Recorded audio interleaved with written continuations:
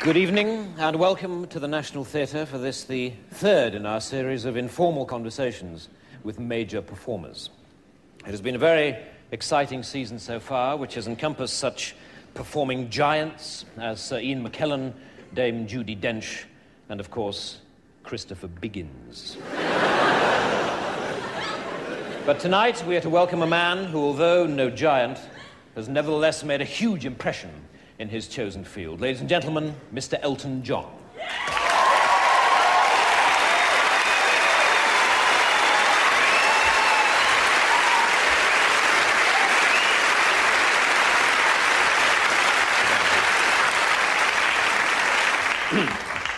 Elton, do you mind if I call you Elton? No, it's fine. Good. Well, Elton. I'm sure the first question that everybody would like to ask you is this. Funny name, Elton. How did you come by it?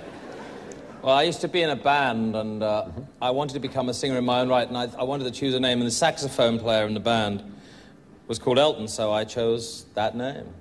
Hmm? Did you ever consider John Elton?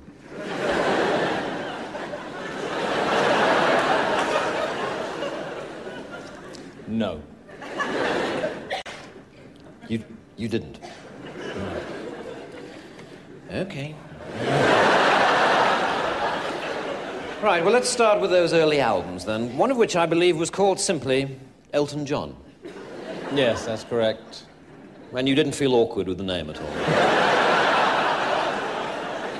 No.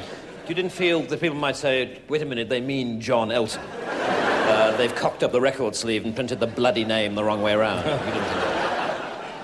No, I thought it sounded great, and, you know, I thought people would be more interested in the music rather than the name. Hmm.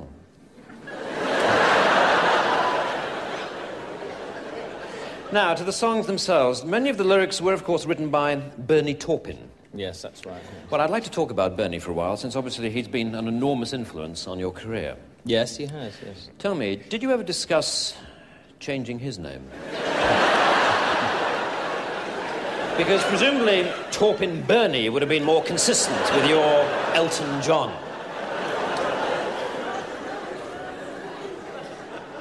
Look, do you want to talk about the old songs or not?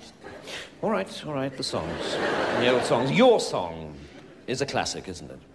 Yeah, it's quite popular, yes. Well, there is a verse in that song in which, talking about the eyes of the person that the song is about, you sing, "Excuse me for asking, these things I do. You see, I've forgotten if they're green or they're blue." Yes. What I'd like to know is this. Is it this sort of chronic forgetfulness that led you to forget that Elton is not, in fact, a Christian name at all? It is a surname. And not a very attractive one at that.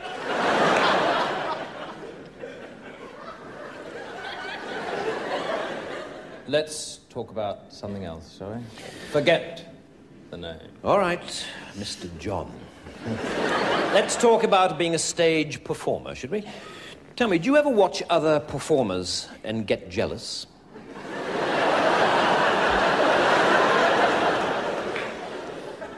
I'm not sure I follow you there. I mean, jealous of what?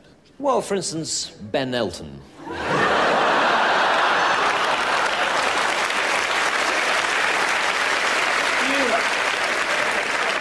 I don't have to do this, you know. All right, look, I'm sorry. Go. All right. Fair enough, moving on then. Many consider your masterpiece, of course, to be the album Goodbye Yellow Brick Road. And there is one song that people are particularly moved by called Candle in the Wind.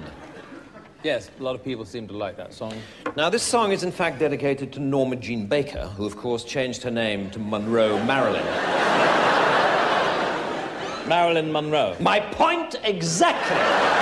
Marilyn is a Christian name, so it comes first. Can't you see that? Are you word blind or something? I mean, it's... I've had enough of this. All right, no, wait, please. I'm sorry. See, please, I'm sorry, it was my mistake. I'm sorry. There's only one more question to go. It won't take long, really. It won't take a moment. Sorry, there's only... I am... Please, sit down. One final question. You've obviously achieved enormous success over the years, But in fact, you didn't have a solo British #1 until this year, with a song called Sacrifice. Now, my big question is this. Surely, you wouldn't have had to wait so long for a #1 if it hadn't been for your stupid, pointless, bloody name! Bang!